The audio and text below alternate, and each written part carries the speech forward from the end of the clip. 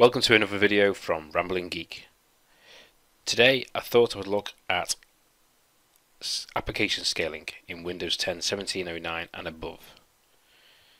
If you've ever opened an application and this happens,